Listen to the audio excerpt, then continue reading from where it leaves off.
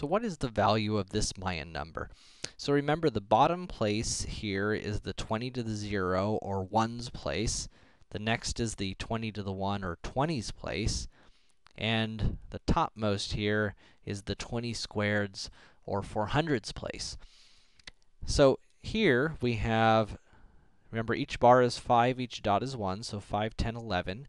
So we've got 11 ones. And this symbol, which is intended to look like a shell, is the placeholder or 0 value in the Mayan system. So we have 0 20s in this case. And then in our top spot, we've got 5, 10, 15, 16, 17, 18. We've got 18 20 squareds.